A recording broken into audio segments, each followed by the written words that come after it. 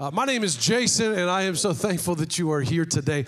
I'm excited about today because I actually have 4 people in the house that I went to high school with in Sacramento, California, and they're all here in the same room. I know. And they're sitting here right now seeing Jason from high school preach on stage, which is proof God can use anybody. I'm excited. I have a couple of announcements, and then we're going to jump into today's message. The first announcement is I just want to reiterate our men's retreat. For those of you that come in about 5 to 6 minutes late, you've been missing all of the announcements, and that's okay. Most of you are Baptist. That's just what you do. You can look at the front row right here. Tell me you're a Baptist church without telling me you're a Baptist church. I see you people in the back row. Nice and full back there. Yep, Sherry. But I want to tell you about this men's retreat. It is coming up next month. And I know that if you are a family, a young family, that it may be a sacrifice for you ladies to be a single parent for a couple of days while your husband goes to the men's retreat. But I assure you there will be no better investment in your family than to make the sacrifice for him to go there. The cost of everything is skyrocketing. I don't know if you've noticed that or not, but not our men's retreat. We cut the price in half. Literally, listen to this. 3 days, catered meals, and a t-shirt, and it's $25. I'm not making that up. It's $25. So money should not be, yep. The reason we're able to cover that cost and supplement it as a church is because of your guys' faithfulness. So the church is picking up that tab so that, nope, I don't want anybody to not go because of money. And so we've got a cornhole tournament, can jam. They're going to be throwing axes. They'll be shooting guns. We'll be having catered meals. I'm even going to go there and sleep in a tent in the woods, which I'm not pleased about, but I'm willing to make that sacrifice. So, men, if you want to sign up, you're running out of time. We got to know ahead of time. You can sign up at Welcome Central, or starting tomorrow morning, you can go on our website. And if you go to Give, which you should be anyways, there's a drop-down menu that'll say Men's Retreat, and it's literally only $25. And if that's a problem, we also have people who have donated money saying we will sponsor if anybody needs to. And that's how giving you guys are. So I appreciate that so much. The other thing is starting this Wednesday is midweek. Now, we've been preparing for this for a while. What it is going to be for midweek is an opportunity for us to really just dive into Scripture. So there's not going to be lights and worship and sound, and all that's great. But this is going to be like an old-fashioned Bible study. And so we're going to be leading this. We're going to be diving into Scripture starting this Wednesday. Bring your Bible, bring a journal, and we're just going to dive into the Word Wednesdays from 6 to 7:30 starting this Wednesday. And so we have Tiny Town that's going to be open. We have CP kids and we have CP students all going on. So I hope that you will be there starting this Wednesday. Let me pray and we'll jump into the message. Lord, I'm not satisfied, God, with you just being here. I recognize that you're in this room. I feel your presence, but that's not good enough for me. What I want, God, is I want you to be the catalyst, the cornerstone, the driving force. I want you to just anoint my mouth, and I want people just in this room to have an interaction with you, God, because indeed one interaction with the Holy Spirit can change everything, and that's what we ask for today, and all God's people said. Amen. We're starting this new collection called If I Only Had a ... And what I want you to do with me during these next couple of weeks is really let's go on a journey down the yellow brick road and look at all the different various characters and how we can apply deep theological truths to it. So as you saw on that video, today is If I Only Had a Heart. And I don't know if you remember who in the movie needed the heart. If you do, yell it out. And I actually have a Tin Man for you in the house today. Give it up for our Tin Man. That's impressive. I thought you were going to box jump that. So here is our Tin Man. Now here's the cool part, is each week we're going to have different characters in-house. And we're actually still taking applications for the Cowardly Lion, but I've had a few people give me names already. Charles Abbott, would you please stand up? If you want Charles to play the Cowardly Lion, make some noise. If you will love Jesus more if Charles plays the Cowardly Lion, raise your hand. Charles. Charles. But for now, we have the Tin Man, and here's what I'm excited about is our message has to do with the heart.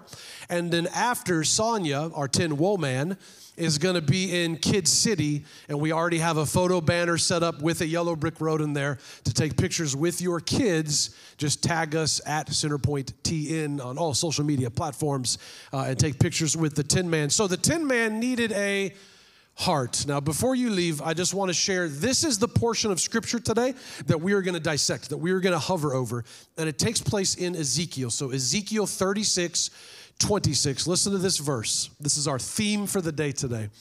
I will give you a new heart and put a new spirit in you. I will remove from you your heart of stone and give you a heart of flesh. That's what we're going to talk about today. So I want you to remember the Tin Man. Make sure you take a picture with the Tin Woman. I got to change my vernacular. And give her a hand, Sonia. She will see you after service. So I want you to understand that portion of Scripture from Ezekiel. And it's huge because here's why. We all need to guard our heart. Proverbs, I think it's 4:23. I have the entire Bible memorized, just checking. Proverbs 4:23, King Solomon, who's the wisest man, though he had 300 wives. I don't know exactly how wise he was, or 700 wives, 300 concubines. He said this, above all else, guard your heart, for out of it flows everything. And so what we have to do is we have to constantly be guarding our heart. Can I share with you just a story for a minute? Is this a safe place? That wasn't, you didn't really convince me a whole lot. Is this a safe place? Yes, please don't tell anybody, and the internet is always a safe place. A couple of weeks ago, I was driving through a town. I'm not going to say what town. It wasn't this town. And as I was driving through, there was a gentleman that was holding a sign asking for money on the side of the road. And I got my kids in the back seat, and I'm driving. And I know you don't do this, but here's what I did. Just forgive me. I know you don't do this. But when I see a man standing right here and my car pulls up and I'm like, oh no, I'm going to stop directly next to where he is. And this is going to be awkward. So you don't do this, but I do sometimes. And I did this one time. I lock the door, make sure the window's up, and just stare straight ahead. Like the most awkward, like don't even have your peripherals, like just stare. And as I'm doing, I know you don't do this, but as I'm doing this, I hear my daughters in the back seat, and they are scrambling through their backpacks or purses or whatever they have because they say, do we have any money that we can help this guy? That's convicting, y'all. Now, I know what some of you are thinking. Not you, but other church people. This is what they're thinking. Well, I don't know. If you give him money, he's just gonna. Or what did he do to get himself there? He should go. There's plenty of places wanting to hire. And I understand all of that, and that doesn't make you a bad person if you think that. It actually makes you a very normal, average person. I thought that, and I get paid to be good. You guys are good for nothing. Come on. If you didn't like that, you got 27 more minutes. No, somebody just left. Right on cue. I'm out of here. I actually did see people leave in the parking lot. They walked in the door, they turned around, and they went right back into their car and left. And they said, oh, I'm sorry, this is the wrong church. We're meeting someone right down the street. I was like, wow, I've had people leave before, but not that early. Congratulations, and you just ran into the preacher in the parking lot. But anyway, I digress. So my kids are talking back there, and that's when I start realizing, without even knowing it, that my heart has become hardened towards just humans, that were knit together in their mother's womb by a creator. And it was just kind of a moment where I was like, okay, I need to really pay attention to the posture of my heart, because I've got to guard my heart. And so what was Ezekiel talking about when he is telling the Israelites that I will replace a heart of stone with a heart of flesh? So remember, if you want to understand Scripture, there's three things you got to remember. Context, context, context. All right? Those are the only three things you got to remember, because people have left churches over terrible contexts. They've started cults over terrible contexts. And I think that even bad context is when some people are going to stand in front of the Lord and he's going to say, depart from me, I never knew you, because they didn't look at Scripture in the proper context. So let's start off with the who, when, and why. Who, when, why. So who is Ezekiel? Ezekiel is a prophet. And at the time, God spoke to prophets, and then prophets would deliver that message to the people. And it was around 600 years before Jesus. And so Ezekiel is actually going to school to become a priest. And he's pretty close to his 30th birthday when he can become a priest. And then, wouldn't you know it, the Babylonians take over the Israelites. It's like, I know that you face that. You're like, right when I'm about to do something, Nebuchadnezzar comes in and ruins your life, right, Brooklyn? No, never. But right when you're planning something and you have plans and God says, oh, no, my plans aren't your plans. Let's move you over here. And so he's about to become a priest, and Babylonian captivity takes over. So a guy by the name of King Nebuchadnezzar, if you ever watch VeggieTales, he's a giant cucumber. Some of you are like, oh, yeah, that guy. Nebuchadnezzar takes over. We're going to talk about him more next week when we say if I only had a brain. But he takes over, and here's what Nebuchadnezzar did to the Babylonian Empire. It was actually quite brilliant. He would take the choice specimen and he would bring them into captivity. So he had 3 different waves of bringing captives from Israel to Babylon.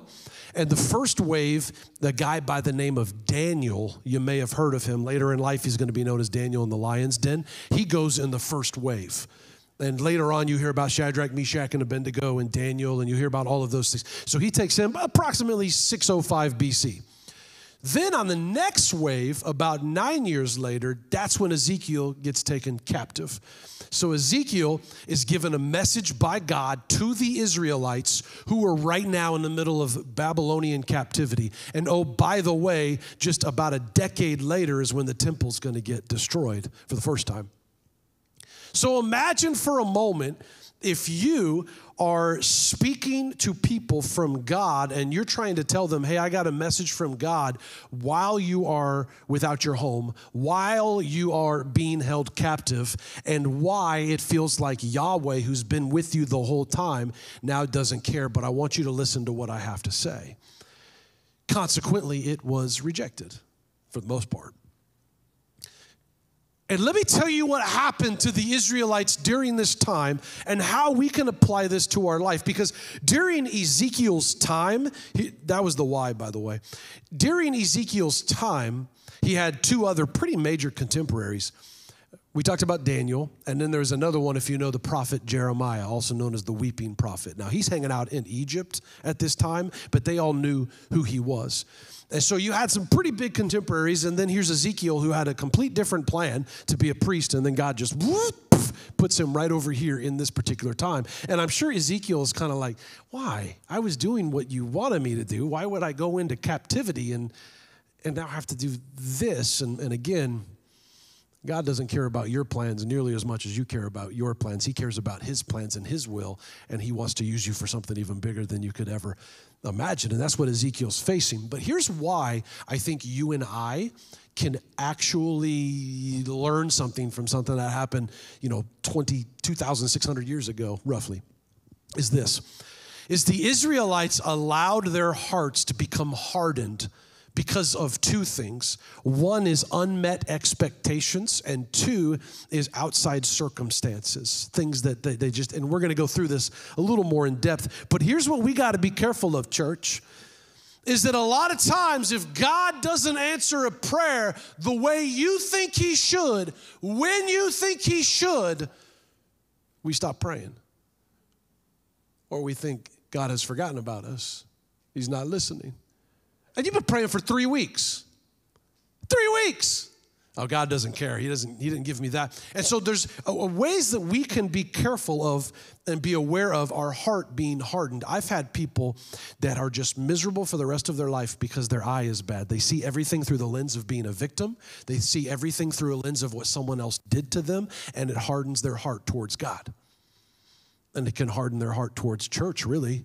If you've been in this church very long, at some point in time, there'll be an offense done against you. You want to know why? Because everybody here is really screwed up just like you. And you can allow, you're like, oh, you clap for that. Yes. And me being the chief of sinners of the screw-ups, right? No, don't clap for that. What is wrong with you people? But here's the reality is that in any church, it doesn't matter. If you find the perfect church, don't go there because you'll mess it up when you get there. If you're at a church long enough, an offense will be done to you. And if you don't guard your heart, you'll start to grow resentment towards that church or towards those people or towards that leadership. And then you'll leave. And guess what? You'll go to the next one. And then you'll go to the next one. And then you'll go to the next one. If you're miserable at whatever job you're in right now, you'll be miserable at the next one because you're bringing your misery with you. You got to guard your heart. Have you ever had somebody who's just angry at God? I'm not intimidated by talking to atheists about God because 9 times out of 10, it has nothing to do with God. It has to do with religious people. And so it doesn't bother me. An atheist, that's an easy convert. The hard converts are the people that grew up in church that know more about the Bible than I do, and they just don't care because their heart has become a heart of stone. Those are the ones that God can't use. You are a spiritual rocking chair. You have something to do, but it's not getting anybody anywhere. Then we've got to constantly recalibrate our will with God's will. So there's 2 different ways that the Israelites and you and I can experience a hardening of our heart. And here they are. Petrification. No, I messed that up. Yeah, no, I said that right. Petrification and calcification. And don't worry, we're going to go through all of this. On calcification, I'm going to need you medical experts to help me because all I have is a first aid merit badge with the Boy Scouts of America. That's the extent of my medical profession. But let's talk about petrification first. This is outside circumstances. This is how something becomes petrified. When something dies, the decaying process starts. God has made this really cool way of taking care of things when they decay. And when they die, they just start decaying. So how does something become petrified? So your oxygen helps that decaying process massively. But when something dies that is not oxygen rich, then the decay process slows down dramatically. And then water will come in and bring minerals with it. And the minerals will actually go in, and what they do is they slow down the decaying process so rapidly. I actually wrote this down. The groundwater, rich in minerals, will impregnate the pores and the cellular spaces, and then they start to crystallize. Now, you may have 1 to 15% of the organic matter still in there, but the rest of it has become hard. Because of outside circumstances, the outside environment, lack of oxygen, rich minerals in the water, now all of a sudden from the outside, it has become hardened. So what was going on with the Israelites at this time is because Yahweh had, in their opinion, in their mind, forsaken them, they now take it out on God, and they missed it. The reason the Babylonians came in to take over was because that their hearts were shifting from God, and God was trying to give them a wake-up call to pull them back to repentance. And they missed it. Instead of saying, how can we grow, they said, we're going to groan. And they allowed the outside influences of the Babylonian pagan culture to influence them. And so they started celebrating pagan holidays.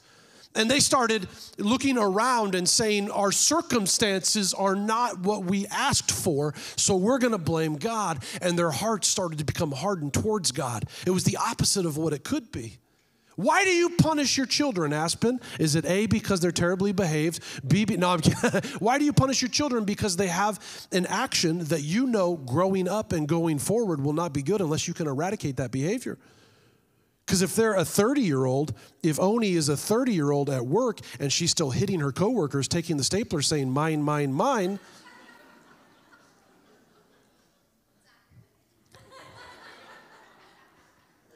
my children are perfectly behaved, by the way. They'll miss that. What's the point of the punishment?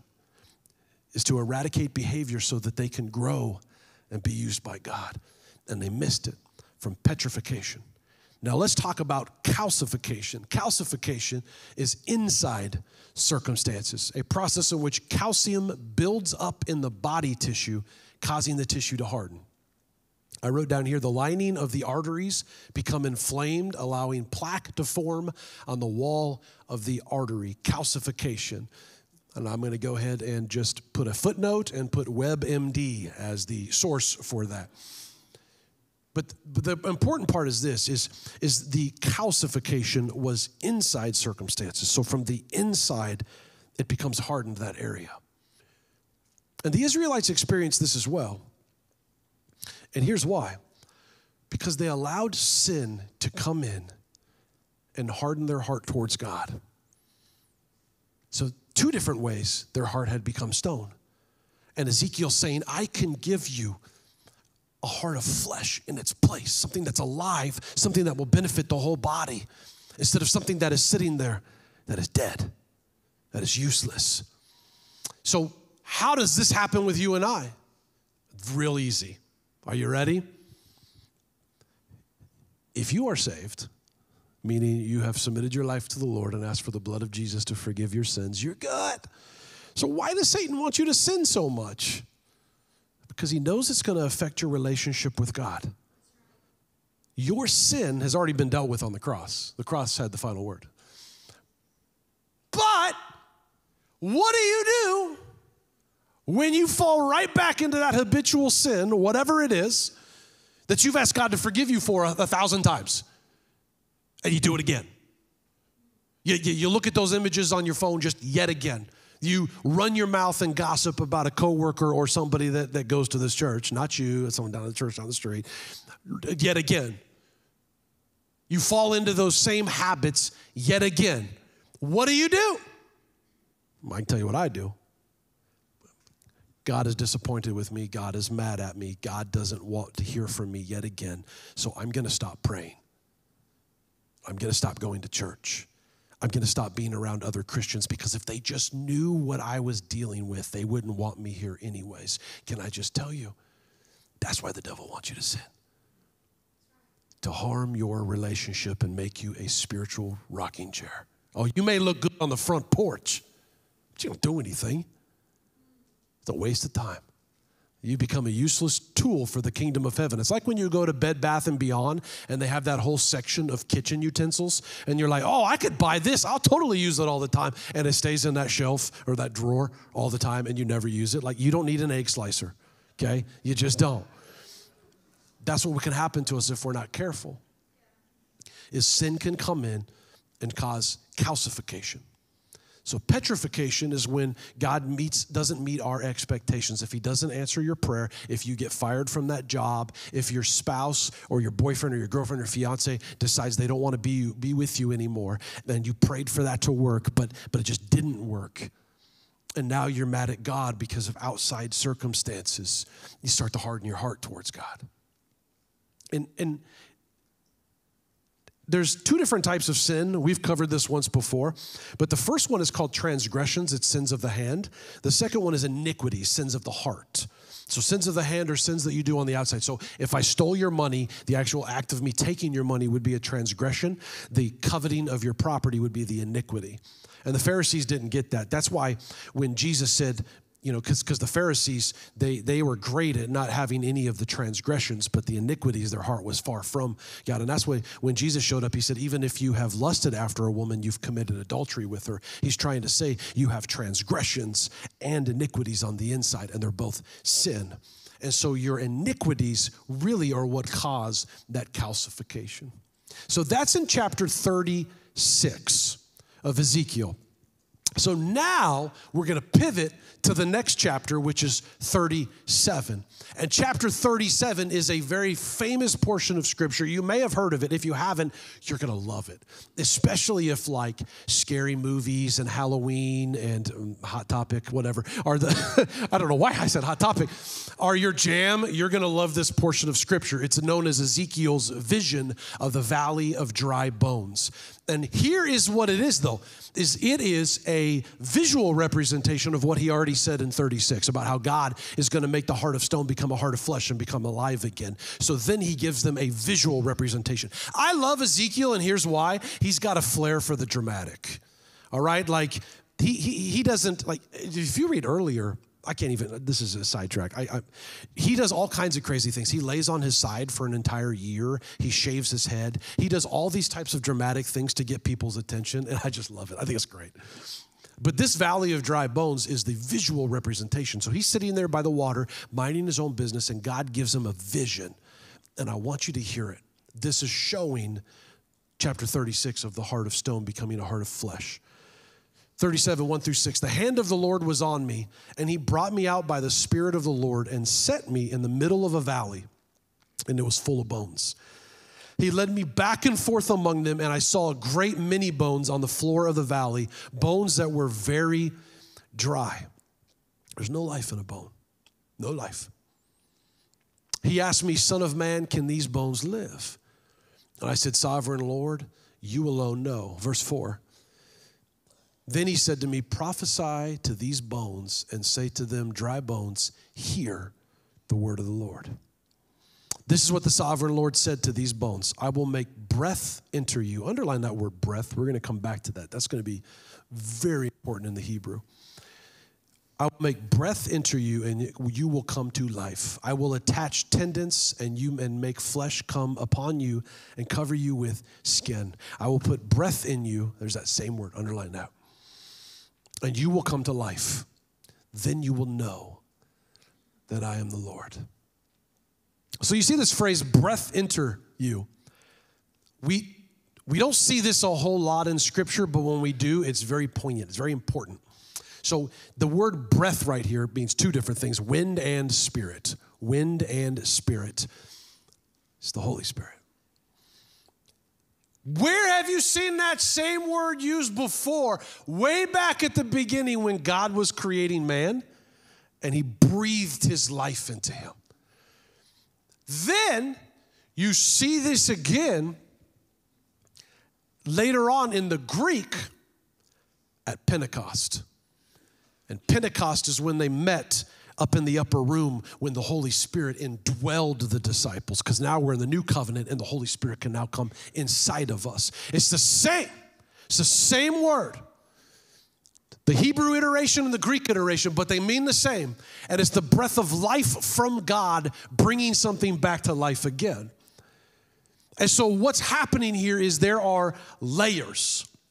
The first layer is Ezekiel saying, you guys are dead right now. You've given up. You no longer care.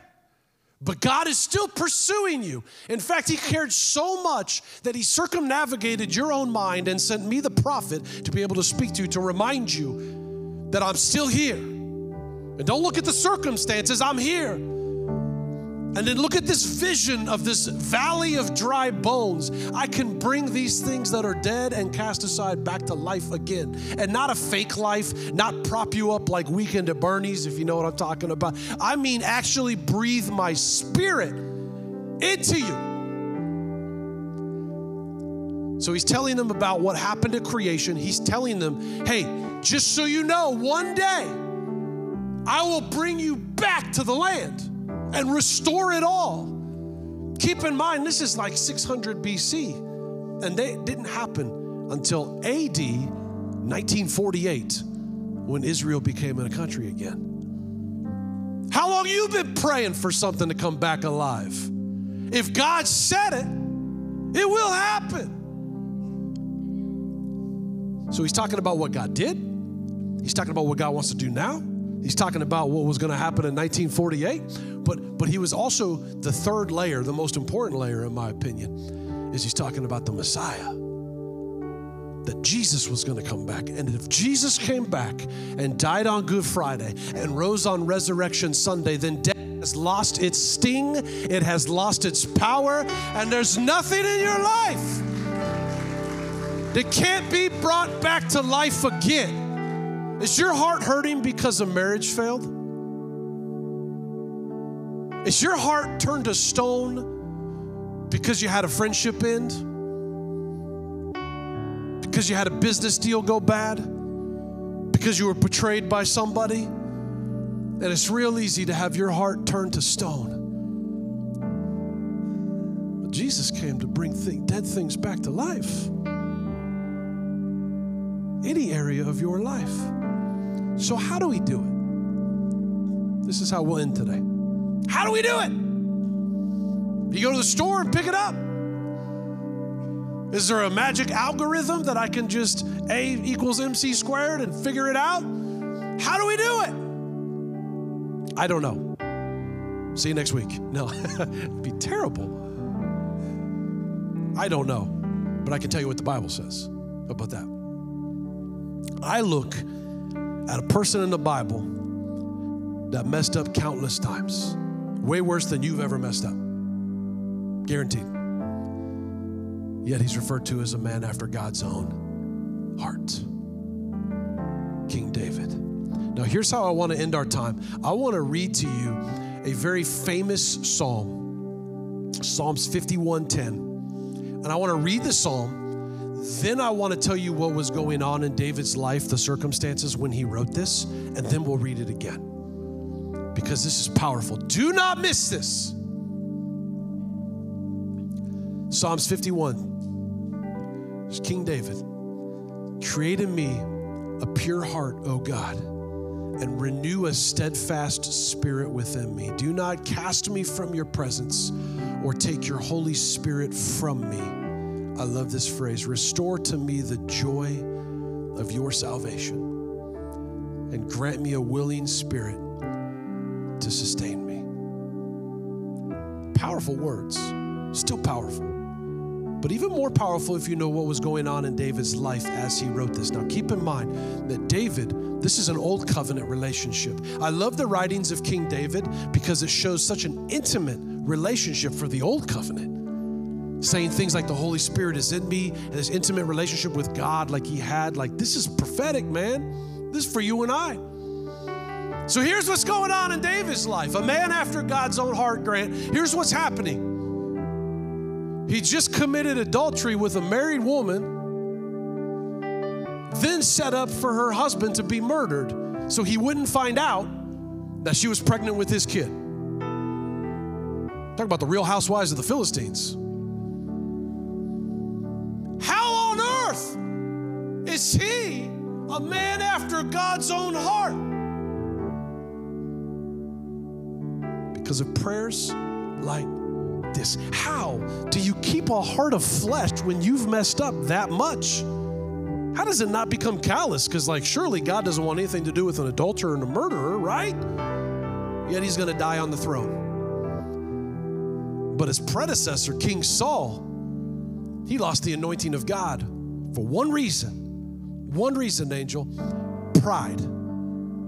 How do you become a man after God's own heart? You start to realize it has nothing to do with your actions, and it has everything to do with how much of God's forgiveness you're willing to receive. And how quickly you are to confess it and receive that. So now that you know what David has done, now you know where he's at. Let's read this one more time. Adultery, murder, as he's supposed to be leading his people, this is what he does. Here's the algorithm to be a man after God's own heart. Create in me a pure heart. One translation says, create in me a clean heart. I love what he had said earlier. He said, search my heart, oh God. I say that every week before I preach. I get in my office on my knees on the floor and I say, search my heart, God. Search my heart. Search my heart. Create in me a pure heart, oh God, and renew a steadfast spirit within me. Do not cast me from your presence or take your Holy Spirit from me. I love this right here because some of you have grown tired and cynical of church, of religion, of people that say the one thing and act a different way. People in your life who claim to carry the banner of Christ, but they've wronged you. And you're taking it out on God, letting your heart become hardened and calloused as stone. Restore to me the joy of your salvation. You remember back when you first got saved, how much it just brought you joy to just spend time with God and just know who you are. Restore to me that, God. Bring me back to that time. back before I became cynical and calloused and angry and bitter. I don't want to see things through the lens of being a victim. I don't want to see things through the lens of having offenses against me. Restore to me the joy of my salvation. Take this hardened, calloused, useless stone and turn it back into an artery that gives life to the whole body. That's my prayer. But whatever area of your life has become hardened, God can renew. That's why Jesus came. Church, would you stand with me?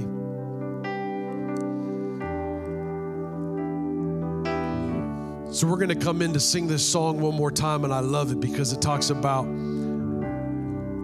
waking up these dry bones again and just declaring how great God is, because I just want to tell you that you are not a sum of your sins.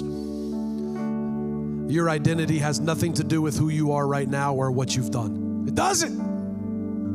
It has everything to do with, have you received forgiveness from Jesus? Have you received Him? So I want to remind you, what we've been doing the last couple of weeks is we have some of our deacons, some of the leaders of this church that will be up here on the two sides of the stage, and it's open for prayer. Have someone pray with you. If you want to know what this journey is like to even give your life to the Lord, let us come pray with you and talk you through that. It needs to be more intimate and helpful than just everybody close your eyes, raise your hand. Okay, put your hand down. All right, go back to your life. It's a journey, and we want to take that with you. But you got to make the first step. If there's something in your life that you've just been holding on to for a while, the band can come up. It's fine. Jeremy, come up. If there's something you've been holding on to in your life for a while, let it go. Give it to the Lord. Let an area of your life that's been dead and weighing you down and just affecting your sleep, affecting your mental health, affecting you, give it away. That's what Jesus died for. And we want to pray with you for that. And if you're in a good spot, awesome. You don't have to make up problems so that somebody can come pray for you. But if you see somebody you know up here and you're invested in their life, you come pray for them. This should be a house of prayer, a house of healing, a house of forgiveness, and a house where it says if we lift up the name of Jesus, we'll draw all others to Him.